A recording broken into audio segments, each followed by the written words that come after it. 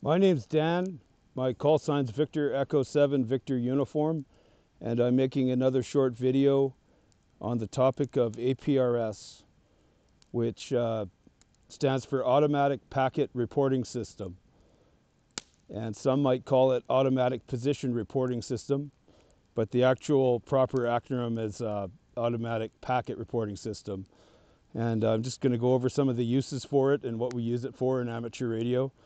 So this video might be helpful to someone that's new, a new ham who's heard the term APRS and doesn't know what it is, or maybe someone that's been around for a while but hasn't had a chance to learn about APRS yet.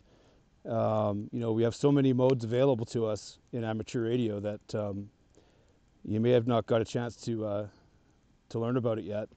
And basically what it is it's a mapping system. So it enables us to beacon our location, and it'll show up on a map. And there's other purposes too. You can send messages, status reports. So folks, you can also, there's also an SMS gateway, so you can send messages to a cell phone.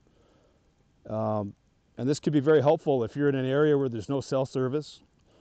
And it's useful to search and rescue groups, backcountry users, hunters. There's many different uses for it. And some folks will have something called, like a spot messenger, stuff like that. They say maybe they don't need APRS.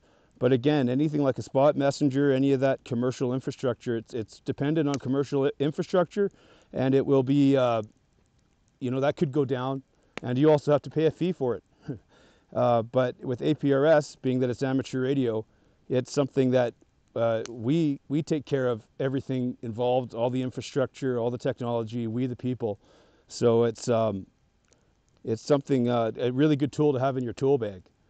So I'll give a few real life examples of how to use it and what it looks like, and hopefully just give you an overview of what APRS is. So there's several ways to get APRS and get involved and start sending your positions out and reports. But the easiest way is to just buy a radio that already has APRS capability. But you can also build your own TNC and, repurpose an older radio, stuff like that. But there's a lot of radios that are readily available. This is a radio here. This is a Kenwood THD72. So it has a GPS built in here, as you can see, and also a built-in TNC. And as you can see, it's tuned to 144.39. So it's the same frequency all across North America for APRS. You don't have to change that anytime. And it's very easy to set up. You just go in here into your settings, and you can set up, put your call sign in there.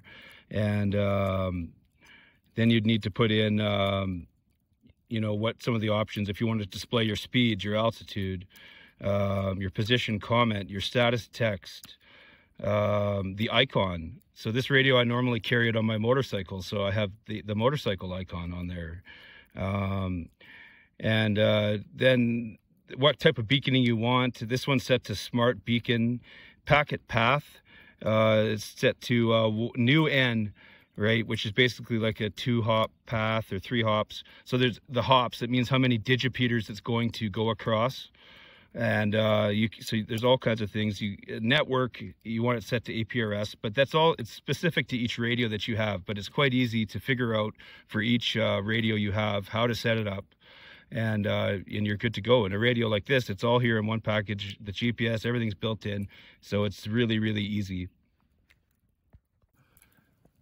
Then you got a radio like this here. This is a Motorola XPR 7550 FM and DMR radio, and it's also got a built-in GPS, and so you can also send APRS packets out with this radio. It's on UHF, so it's not on the traditional 144.39. It's going to be going through a DMR repeater, and that's just another way of doing it. There's also APRS eye gates on HF, so you could have it set up with an HF radio. So there's various ways to get your packets out. So this is another example of a radio that's APRS capable. It's a Yaesu FTM 400. And this is mounted in my truck. And again, there's a built-in GPS in this head unit, and also a built-in TNC. So as you can see here, 144.39, that is the APRS frequency.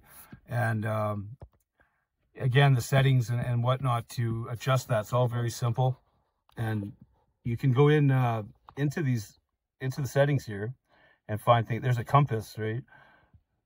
It's showing me my altitude and that sort of thing. Those are the satellites that we're receiving on the GPS.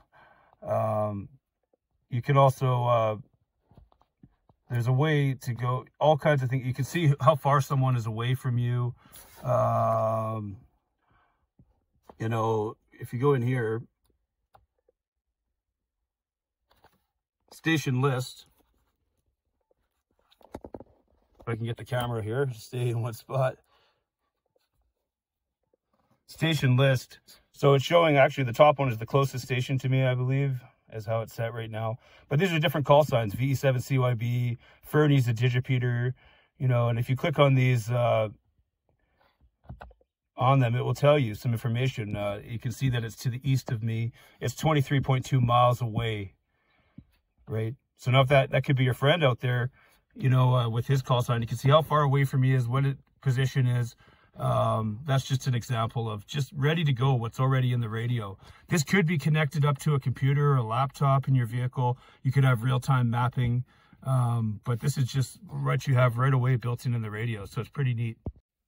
Now, if you just took any radio and tuned it to 144.39, you'd probably hear APRS traffic going on, and this is maybe what it, right there, you heard that? That's what it sounds like, right? And you'd have to have a TNC hooked up to decode that, and or an APRS capable radio. Okay, so this is an example of some of the mapping that I was talking about, which is sort of one of the main features of APRS. And there's several ways that you could be viewing the map. You could be using a program on your computer called UIView and view it that way. Or in this case, what we're looking at here is aprs.fi. It's a website called aprs.fi, and you can access that from any device with internet connection, as well as you could send the link to a friend or something, and they could track you on their cell phone. But of course, the internet's not required for APRS. You could just have your radio connected into your computer with UIView and be receiving the packets that way. But the internet is helpful. It helps us to, it just makes it easier if you want to view things on the internet, or things like the SMS gateway we talked about. So it's all interconnected, and this signifies a digipeater. So there's a digipeater here in Fernie, Sparwood, Mount Baker here. This is in the East Kootenay region of British Columbia. And these particular digipeaters are all sponsored and put on by the East Kootenay Amateur Radio Club. But each area, you know, a club will be putting up a digipeater, or private persons. And there really is very, very good coverage all around the United States and Canada. And in cases where there is no digipeater coverage on VHF, that's on the 144.39 frequency that we talked about. There's other options. There's HF. There's also some satellites, and like the International Space Station has a digipeater on it. And many times I've put beacons through that, even just with the handheld radio, when it's passing overhead. But you can see here, if I zoom in a bit, you can see my call sign there, VE7VU. And if you look closely, it's the little motorcycle icon. So this was earlier today, this morning actually. I was on my motorcycle and I rode up here, I went up the highway, I went up to Kimberley, and I did a little loop, and I came back, and all along the way it beaconed along there and tracked me. And you can click on, you know, on a station and find out more information about it. Like it shows here what channel I was monitoring on the radio. It was BC1 DMR. That's the digital channel here in BC. So if somebody wanted to get a hold of me, they'd know I was monitoring that. You know, and it shows the exact coordinates here. It shows, you know, last position, what radio was being run. So there's all kinds of information there that you can find. And,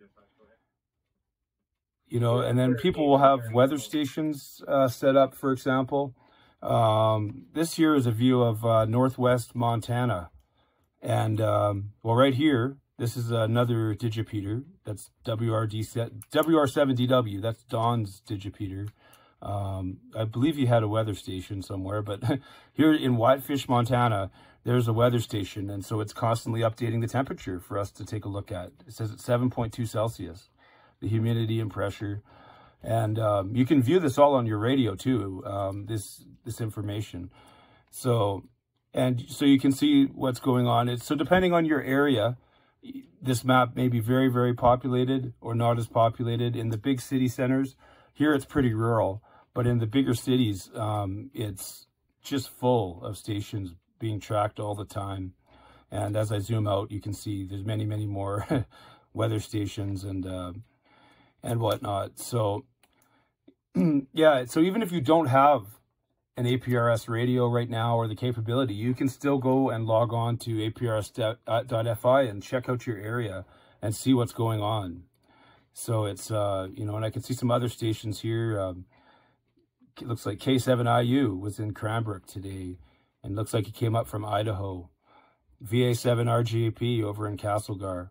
So those are some of the mapping features, and there's people have home stations and weather stations, and so anyway, that kind of explains it, and hopefully you can see the use for it, and maybe you'll get involved. The system's all there and ready to go, and all you have to do is get some equipment to do this, and after that you're not going to be paying anything. There's no fees or anything, and it's a well-maintained system. So hopefully that explains a few things for some people. Thanks for watching at 7-3.